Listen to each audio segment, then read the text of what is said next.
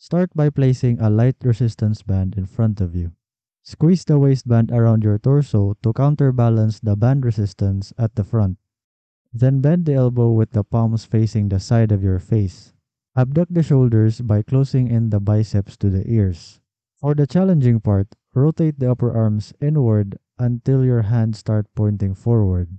The trick here is to maintain core extension and favor the back chain, specifically the upper back muscles. This type of catch is different from the previous video that we did. The backstroke catch favors the back chain, while the free and fly catch favors more of the front chain. But in both cases, the tension should form this type of counterbalancing relationship in order to enforce the proper muscle contractions. Both variations of the catch are also overhead movements and not pull downs. To simulate the backstroke catch further, let's add the rotation.